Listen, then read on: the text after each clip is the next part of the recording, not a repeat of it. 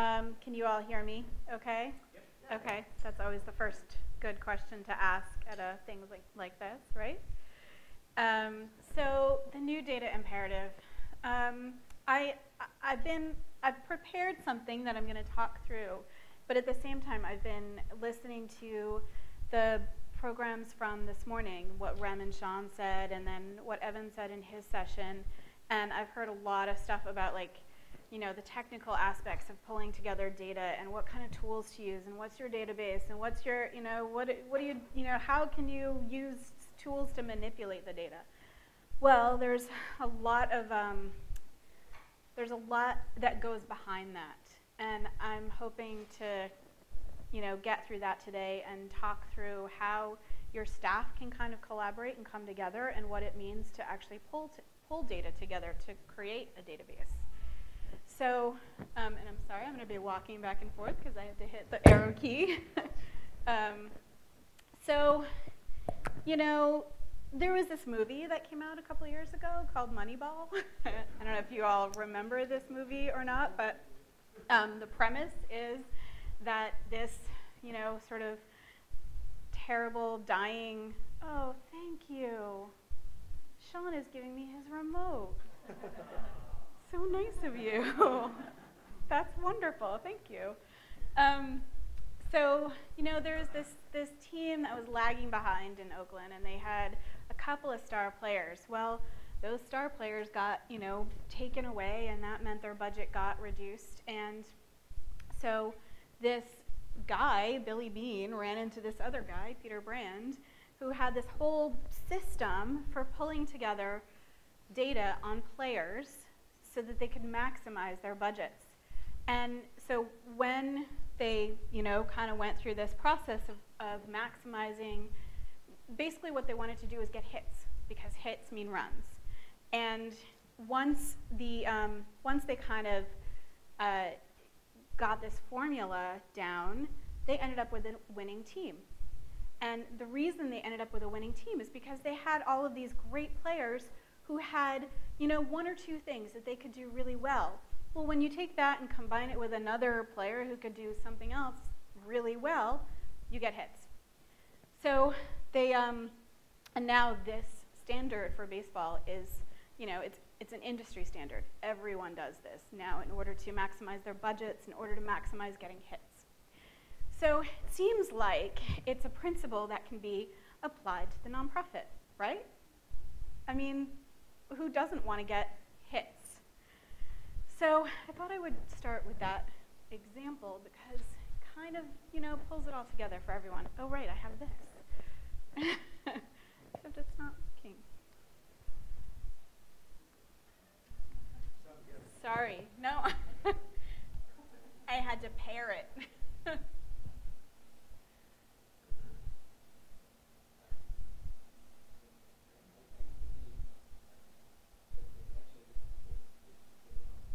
Getting on base, you're right. Exactly. Yes, because you can get on base by getting a walk. Okay. Thank you. That was very, no, it's a good, got to correct the analogy. So one of the things that we have seen very much in the last several years, and Deborah's going to be talking about this in the other room in terms of social media, is that the amount of data people collect is just, it's sort of unbelievable. Everyone wants to collect the 5 addresses that a person has, or the 6 email addresses, or the 4 phone numbers, and we all ourselves personally are collecting our own, just huge amounts of data.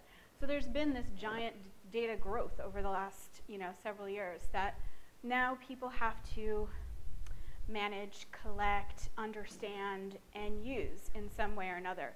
We've seen it across the board.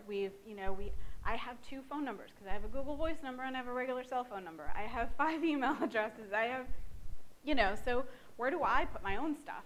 It kind of translates into where does the nonprofit or where does the, small business, where do they store all of your stuff so they can always contact you?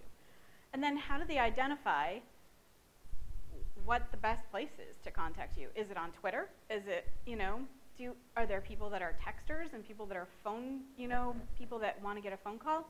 Anyway, it's a big issue that I think everyone is kind of dealing with these days. And if you're sitting in your office at your nonprofit and you're like, well, I've got all these phone numbers.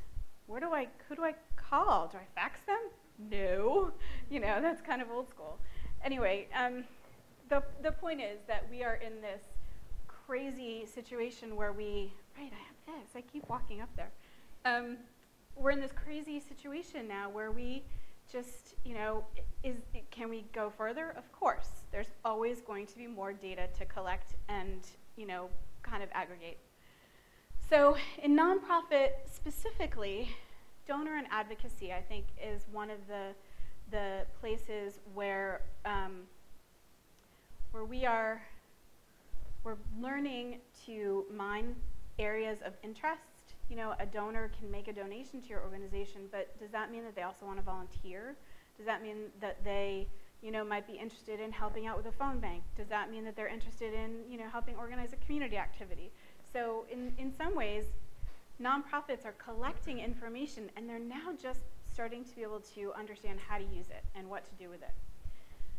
So again, I'm going to bring it all around eventually, but nonprofits are overwhelmed and taxed right now with having to collect and figure out what to do with all this stuff. So this brings us to, of course, data is really hot right now. And data is hot right now because the technology is that can be there is technology now that can be maximized to use it in a more productive and kind of a open way. Your leaders and your board members are looking for you to produce numbers all the time. They're looking for you to say, well, on September 15th, we raised $500,000. Okay, well, where's that $500,000 going to go? Is it going to actually maximize my program? What's it going to do? So what you have to do is start to be able to manipulate and manage that data in a way that, that makes a lot of sense. We, a couple months ago, we came across an organization that is a housing organization, very similar to what Sean and Rem were talking about this morning, that I can't say their name because we're still in the midst of a project with them, but what they had in their office of like 20 or 30 people was a database that they had to use to report to the state, a database, an access database that they were using in one department, a bunch of spreadsheets in another department, a bunch of, I mean, literally a bunch of spreadsheets. This one department was using a 20-tab spreadsheet to track their information. It was all like, they had things that were all relating back to one another, but if somebody just like put the wrong thing in the wrong cell, it messed up the entire thing. And they also had Outlook and email and all sorts of things. And so what we said was, you need a renovation. You need a full data renovation. So we have started very slowly with them to address some of their technical challenges, which were this array of separate databases and lists. And they had, they couldn't track and leverage their key community relationships. What they wanted to do in their community was to create leaders. They wanted to identify people that they were working with that could become community leaders, because they knew that the only way to kind of get their message across, to maybe get new donors, to get people more involved with their programs, was to identify their neighbors and say, hey, you're a really interesting person in your community, everyone respects you, why don't you come and help us? They had no way of tracking who these people were. Now, the way that they got to deciding, oh, we need a leadership program, they created a logic model. They hired a consultant who came in and, kind of worked through some things with them. Does everyone know what a logic model is? Yeah? Okay. I'll move on. So what they what they did was they had this, array of Excel spreadsheets. I'm going to just take this one department that we're working with as sort of part of this case study. They had this 20-tab spreadsheet. They would put things into it, and then in order to get one little report, it would take one employee 2.5 days to just get the one dashboard report that the boss wanted. And so they would, in advance, plan out that they knew the boss wanted the report on September 15th, and they would devote their 2.5 days to getting that report done. And it would happen, but it would, always fraught with issues and problems. I'm sure none of you have come across this ever, right? So we decided when we first started working with them that this department was the first and most interesting one of the group, because they were sort of a tight department as it was, but they were siloed from the rest of the organization. And so we sat down with them and we were like, well, you got to show us everything, because we have to understand how you want to track things, who's in these spreadsheets, unpack them for us. And so it took a lot of prodding and probing to get them to sort of understand that the more we understood about their organization, the more better their new database was going to be. So this was the technical challenge, and this was just a little part of their wish list, which was to take all of those disparate, crazy spreadsheets, put it into something that could be cloud-based, because they travel around to community meetings. They need stuff on their phone. They need to, if a community member comes in, they want to be able to track that they attended an event. So that was a really big part of their wish list. Well, okay, how do you take this 20-page spreadsheet and put it into something that they could then track? And it took a long time for them to tell us that they traveled around in their community. For some reason, we asked the question if they needed mobile access, but the question wasn't really, if you ask someone if they need mobile access, they might say no, because they might think it's really expensive. But once we sort of understood that they were, that they were in their cars and they were attending community meetings, we suggested to them, seems like you need something that is mobile. That 2.5 days of time that it took for that employee, that really needed to go, because 2.5 days is a lot of time wasted, especially in a nonprofit that is very overwhelmed and overtaxed and has too many responsibilities as it is. Data security and protection. One of the things that we realized with them after we went through a process of creating user stories was that we began to understand that they deal with sensitive information. And it's not just sensitive information like your credit card numbers or your social security numbers. It was health information and information that kind of related to who the residents were that they were dealing with. So security, privacy, user permissions was a really a big piece of what we had to work with them on. So cut down on user error. Remember that if you put the wrong number in the spreadsheet, you mess the whole thing up. They needed to be able to make mistakes without it messing up the whole thing, because everyone makes mistakes, right? You have to have a way of having some checks and balances. Anyway, I'm not going to go through the whole list, but you get the idea. This was a department that was in deep trouble. So what we did was we kind of went through that wish list, and we got an understanding of the change that they needed, which we can all surmise now. They needed something that was going to actually house and manage their data that could end up being usable. In addition to that, they have this boss who was like, I just want to see everything on this one page. And the people that we're working with in this department are like, I don't know how to put it all on one page. They're dealing with events and housing and all kinds of things. So how do you start the process? What do you do to kind of take everything that's in these disparate locations and pull it together? So I already talked about a logic model. You guys know what that is. So review what you have. That's a really when we sat down with them, there were about 5 or 6 of them in this one department. When we sat down with them to start looking at all of the various things that they had, they realized that there were like 3 or 4 spreadsheets that they were maintaining that didn't actually have any information in that they were using. So we just ignored that for now. Just because, you know, why you continue, it's like that, you know, that saying, if it's been hanging in your closet for 2 years and you haven't used it, get rid of it, right? So the first way to sort of get through this process is to, you know, see if there's something you can just get rid of. Create user stories. I just mentioned this. It's kind of a web development thing. You know, people create user stories based on how people are going to use their websites.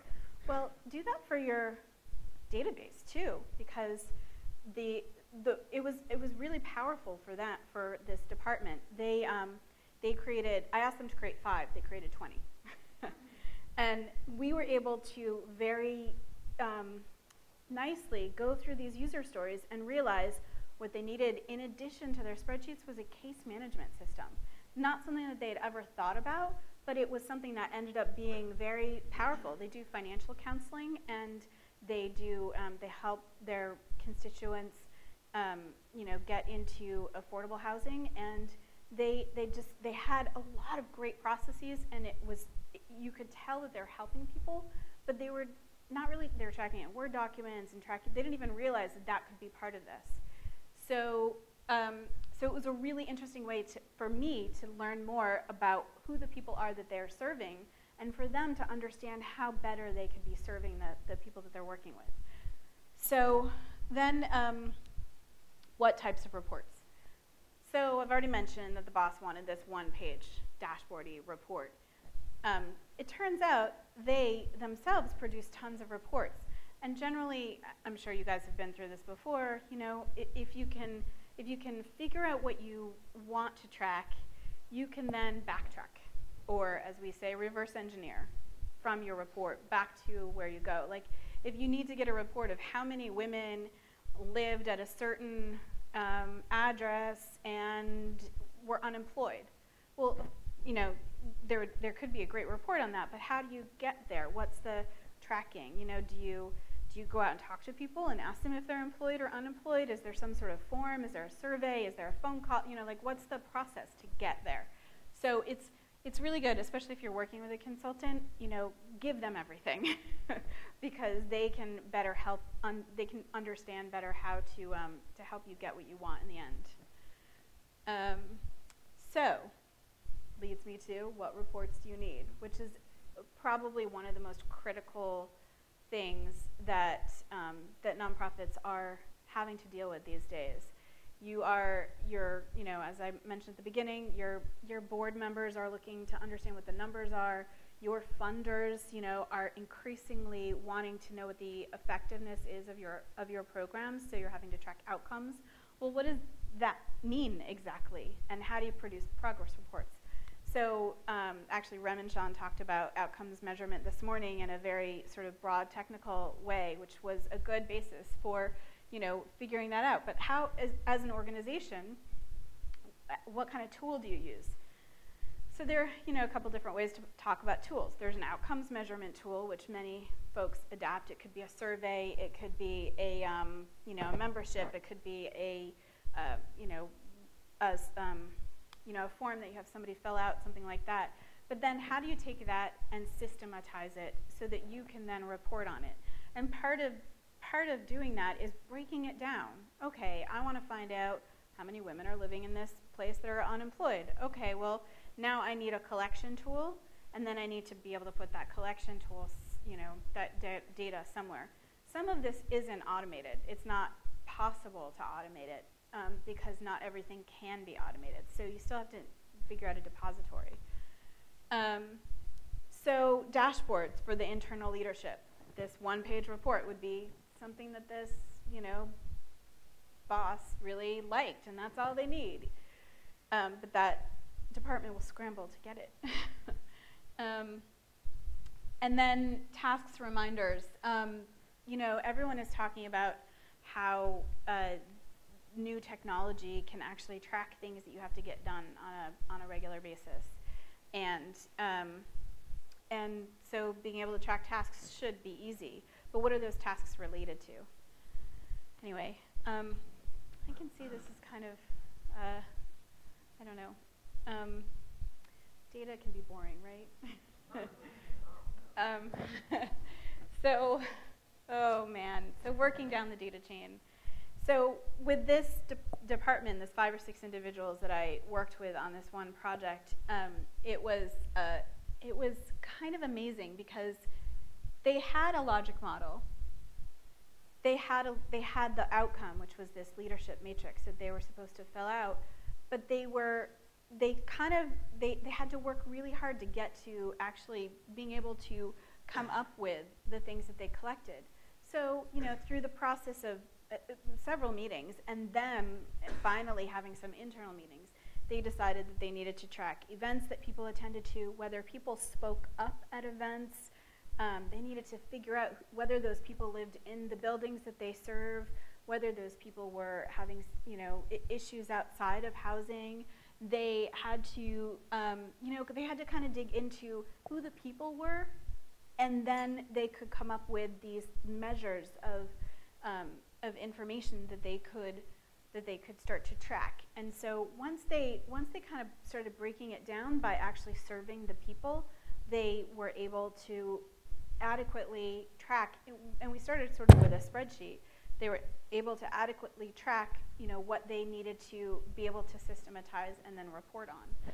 And so, you know, outcomes, everyone, you know, outcomes is a big category. Outcomes can be, you know, we serve 500 people 25 meals over the course of 3 months. That could be an outcome. But an outcome could also be our program made it possible for 50 youth to graduate from high school. So getting to what those exact outcomes are is a very, you know, you have to work really hard at it. And I think what I'm trying to get to is that it's not only the data consultants that kind of have to push you, but the internal, you know, your internal group has to say to yourselves, like, okay, well, is it realistic for us to track all of these things? In theory, we want to be able to track that 50 kids graduated from high school, but what's the realistic expectation that we have or that we can use in order to get there? Like, what are the, you know, let's come up with 10 things that make sense for us to track in order to understand how many kids are graduating from high school. And so there's this, you know, interesting sort of, I think that there's a lot of theoretical work that goes into creating what these outcomes are, but then pragmatically applying them is a very, it's a difficult process. Has anyone come across that situation? Like your boss says you have to, yes? Yeah, it's completely related to the demographic of the environment we're in. Like you can talk about how many kids graduate from high school, but if you're working with a group of kids to start with that can't read or write and can't speak English, and they're all 16, they graduate from high school, so you're locked in. And if we're all able to read and write and then work with it. So it's not, the outcomes are related to who you're working with and where it's starting from, not just what you want to see at the end. Yeah, exactly. And along the way, there's lots of little indicators that tell you whether you're making progress toward that. Those are the things that the people who are doing the work can identify. Yeah. Yeah, so unfortunately I didn't hand you the mic that got recorded, so your wonderful comment didn't get recorded. But basically what you're saying is that you think that it's outcomes measurement starts much earlier than people imagine, and that it's difficult to get to the actual outcome that you want to manage. Is that basically? Maybe a more concrete example would be employment programs in the community. Yeah. Those turn out to be that people think that they're going to help people get employment, but they're often employment first access. So the people who come to get those services are often homeless, or at risk of being homeless, or they have maybe substance abuse problems, or other things. So if you're going to evaluate your program on the number of people who get jobs, you may be setting yourself up for failure if the demographic is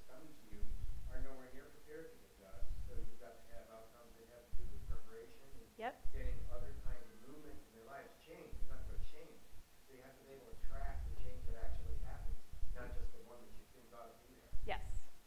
Yes, very true. But then how do you take that? How do you take that whole concept, that whole, like, you know, information pathway, and systematize it and make it into something that is actually reportable?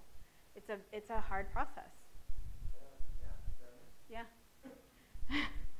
So then, you know, you have to come up with an action model of actually being able to track that data. And in this case, when you're talking about tracking, you know, students from, you know, a young age up to high school, what are the different moments where you want to track them?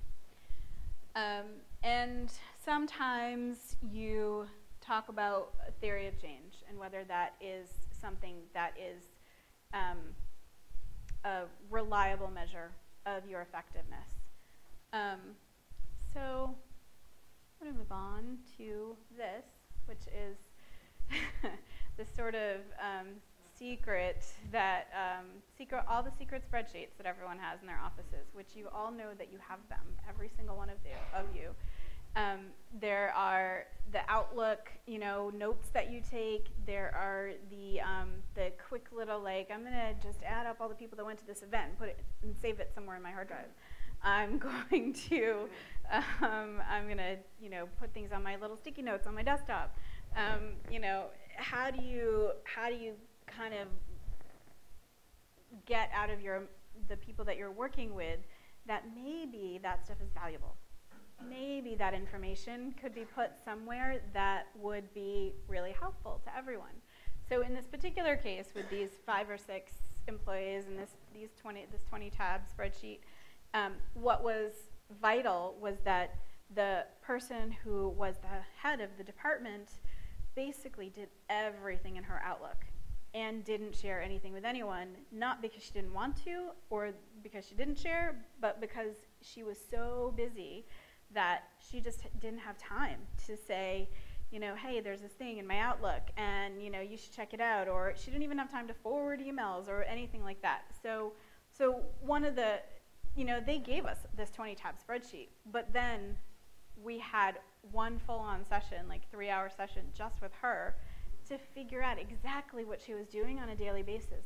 She was emailing, she was texting, she was calling people, she was visiting people, she was running off to meetings, she was doing all kinds of things and collecting all kinds of data that her employees didn't even know about. And that is, I'm sure, an issue that many, many people come up with. You know, how do you kind of track that? How do you get somebody who's so independent and so, you know, really wants to do their job really well that they forget to report in? Well, in this particular case, sitting her down for that 3 hours, which was really difficult to schedule, was the most important thing because she got it. Once she understood that once she understood that she was explaining her daily life to her employees, and they were all like, huh, I didn't know that. It was probably one of the more valuable things for her to understand, because from then on, she bought into the process of actually working through what the system could be and how it could change her life as well as theirs. Now she could go on vacation and not worry about her department not knowing everything that she had going on because of the way that they communicated and the way that they started tracking things. And it was probably the most valuable thing. From that moment on, she was like, okay, we're going to have Friday afternoon data sessions where we go through everything that got tracked, we go through everything that we're going to track for the following week, and she actually started being the inspiration behind some deeper, you know, information gathering by her employees. Her employees weren't like, oh, we're not on our own here. Our boss actually like, okay, cool. So it was a very valuable moment for them. For us, it was great because now we had this, you know, sort of seriously captive group of people who were all really into the process. So, you know, I think that's for me, it's one of the more valuable things. It's something that I always ask when I go into a new client's office, you know, like, what are you hiding? So, next, be purposeful. about your measurement. So here on the left, we have our quick like RSVP list, you know, and arrival times for some people. James Bond, always the latest one to arrive. So this is, you know, it's a great chart of information. But what can you do with that aside from like make a checkbox next to somebody who arrived at an event and you see that they have, you know, okay, you can get your count of how many people you need, you know, how many tables you need at something. But how do you actually take something like that, which I know you all have, and build it into a data collection system that actually works for you? Well, I mean, let's break it apart. In some ways, you know, James Bond might be fighting Mini-Me, right? So you'd have to, you could establish what the relationship is. You see that James Bond is coming at 9 o'clock, which means, okay, you don't have to have one table ready exactly at 8:45. You can have it ready at 9. I don't know. There's a lot of information that you can find from there. So it's some of the process is about breaking apart what you already track and what you already have into things that are more meaningful. Like, do you want to track relationships? Do you want to track where people work? Do you want to track what they're interested in? Do you want to track, like, you got to ask yourself a lot of questions. And that's how you begin to build a data collection system, because, you know, tools and data systems and, you know, databases are all great, but if you haven't figured out what's going to go in them first, they don't do anything for you. So anyway, just be purposeful about what you are trying to find out. So we've kind of gone through most of this. Clear means of measurement. So do you? One of the things that Rem and Sean talked about this morning was transparency as well, and how that can be helpful. So as you know, this boss learned that her staff members didn't know what she was doing most of the time. She learned that being transparent with them was a really important and valuable lesson. So, you know, kind of putting it all out there is a really, really important thing to do. Yeah, clear time, resource, cost of measurement, ability to collect data in real time. So all of this is just about being realistic and what's possible. You know, you look around your staff at your staff members and you're like, well, you know, we'd love to track how many people are female and live in this building complex and are unemployed, but do we actually realistically have the people power to track that information? And can we actually make it happen? Or can we only track that there are 500 females that live in this apartment complex? So it's, you know, a really good piece of building a data collection system is just understanding what your resource requirements are and what your resource limitations are. That's the word I was looking for. So how do you build enthusiasm around collecting good data? Because you can collect a lot of data. Whether it's good or not is a whole other story. Good data is subjective in some ways, because to one person, you know, the fact that there are 500 females living in this apartment complex could be good data, and to somebody else, they just care if there are 1,000 people living there.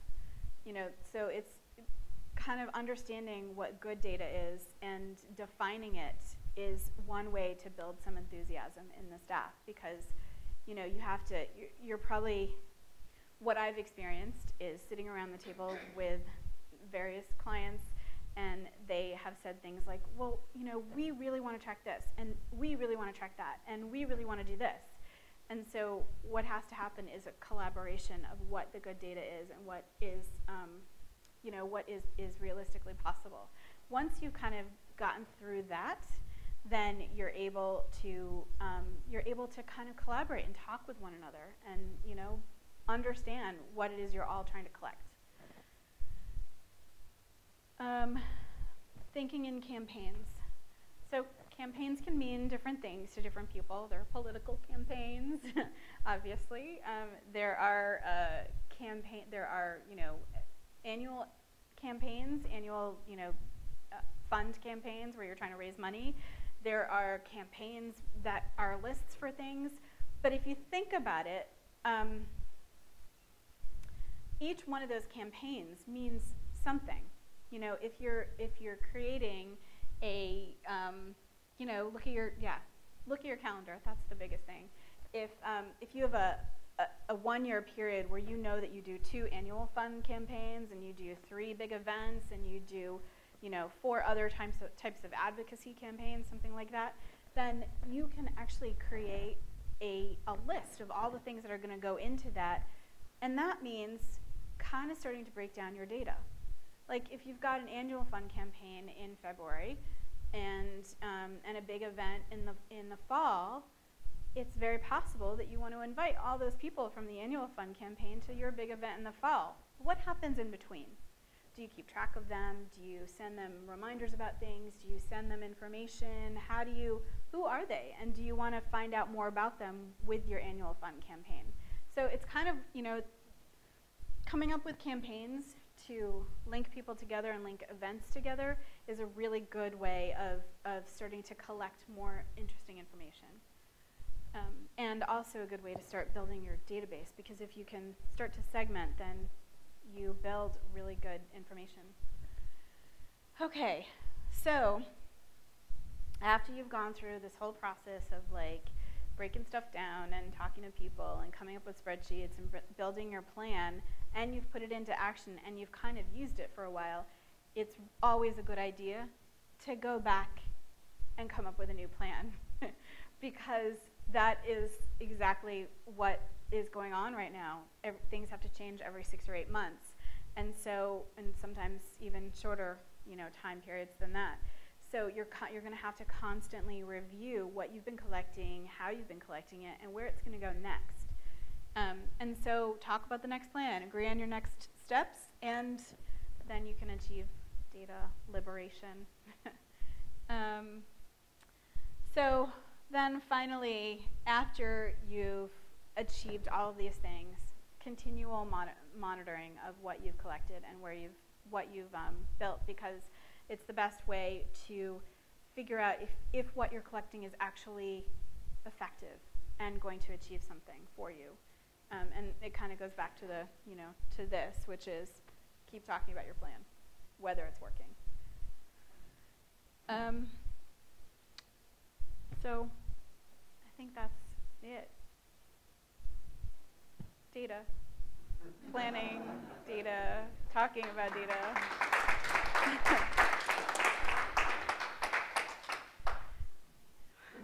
Are there any questions? I say sheepishly.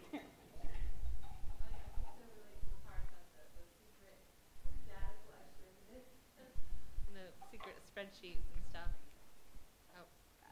I was just saying that I could really relate to the secret spreadsheets and data, and that's so common. Yeah, it is, right? I mean, everyone has it. Yeah. I even have it in my job, and we have like crazy cool databases, but I keep my own spreadsheets.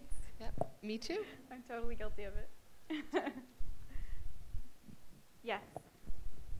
I think you have to wait for the mic. Oh, sorry. There. I have a clarifying question. I guess I didn't quite understand what you meant when you said work down the data chain, and you had an arrow going counterintuitively, so I must have missed. Can you explain a little bit Yep. how that process works? Yeah, so what we mean by that, and generally where we start to kind of dive into what people have and they collect, is to see it is a little counterintuitive, but we like to see what the end product is before we can get to the beginning product. And so we kind of work our way backward. What are the reports you're trying to build? Especially when it comes to funders. Funders generally like to see things in a certain way with a certain number of columns, and they like to see a certain, like percentage or something like that. So working backwards from that, what are the things that actually go into that? If your funder is asking you for something like, how many kids were in your program that required school lunches? and they only just wanted the number, like 32 or what, you know, I'm pulling out a number from the air. Well, how do you go from that 32? And then, so if we break it down, what data can we collect? Well, if you're a school program, you probably can collect the information about how many school lunches pretty easily. You probably get the roster with a line item on it. What do we need to collect? That is school lunches, kids, probably gender, and maybe income situation. What outcomes do you want to see? Well, in this case, it's not really outcome-based. It's more, what that 32 number is. So I guess the 32 is the outcome. It's, what you just kind of drill through that. So for us, it does seem counterintuitive, but we reverse engineer. Does that help clarify at all, or am I? How about giving another example of something where you can go all the way down to the end of the list? Meaning you repeat the question? Yes. I'll repeat the question, which was to give a practical example for something that can go all the way down the list. So, yeah. We are working with an organization that was given a grant to work with 10 other organizations to build an outcomes management system. We're building this in Salesforce. And so each organization was given a certain amount of money to build their own database. So in that, they did the theory of change first. They went through a whole process, like a 1.5 year long process, where many of them changed their mission statements, changed what they were gathering. So in this case, I guess it is a little counterintuitive because they did the theory of change first. And what they discovered through their process was that they needed to track specifically whether or not the youth were actually getting something out of their programs. I'm not going to go into specifics because there are a lot of organizations. So what the edict was we need to see a report of how many youth got through this program and, went to the next level in terms of their grade. Like they went from 11th to 12th grade instead of dropping out. And so for them, they needed to track what programs they were, like what after-school programs they were involved in, what mentoring programs they were involved with, whether or not there was somebody that was meeting with them once or twice a week, something like that. And then the outcomes were that the student was doing much better. So yeah, maybe I could move those up, but I mean, that's the most practical. I mean, I can come up with a lot of other practical examples of how to get there, but sometimes that data drives a new change in how your organization is working, and sometimes it starts it. Yes? I think what you just said about you had a demographic group and then a certain thing happened to them is where we found the most valuable pieces in this, and where this thing comes back around is because when you cross-reference the data, that's where you find the really valuable stuff. Yeah. So if you've got demographic data that's about those folks who are getting school lunches or the kids who are getting tutoring or whatever, and then you track what happens to them later, then you can go back and look at which groups had what kind of progress. And when you find that out, then you can go back and direct your services and your activities towards the things that need it the most. Yeah.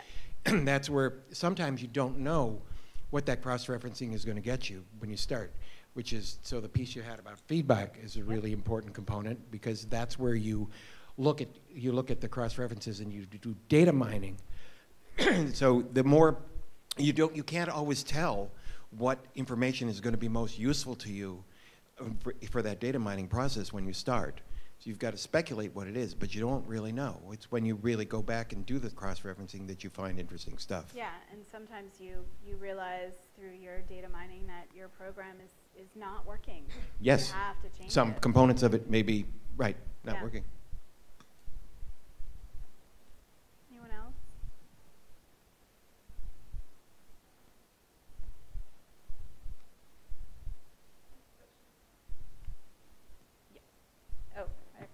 to wait for the.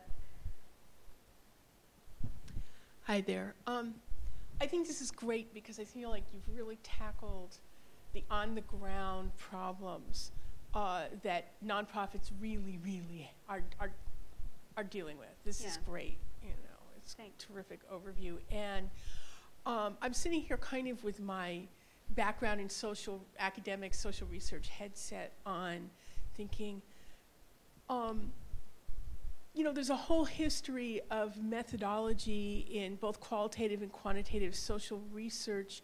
And I'm wondering, what are your thoughts about bringing together academics who, you know, have to have their research threshed out in the peer review process and have worked out all kinds of methodologies and best practices? How would you bring the people who have that, you know, social research methodologies all day, every day, into this picture to help nonprofits? And just where would you go with that? Well, that's an interesting question, and it kind of speaks to what many nonprofits are going through these days, which is creating their logic models. And through the creation of a logic model, you have to go through a lot of academic and research-based information to get to. I wish there was this one great logic model that I meant to bring with me, but it was really amazing. They you know, it kind of went through a whole bunch of tiers of things. And actually, what the thing that I was just talking about with the 10 organizations, they went through this process of, in a very research and rigorous oriented way, they decided that each organization needed to work with a social services person and figure out how these outcomes are going to best inform the programs that they create, because the programs themselves needed to be, you know, kind of, they needed to be research-based and scientific-based, as opposed to just, hey, I think, you know, we're going to do this thing and see if it works. They really needed to get a specific outcome from the students. And so I think the best way to answer your question, I guess, is that a data collection system can be used to support something like that, but you always need the research up front in order to inform how the data collection system is going to be used. Does that answer your question?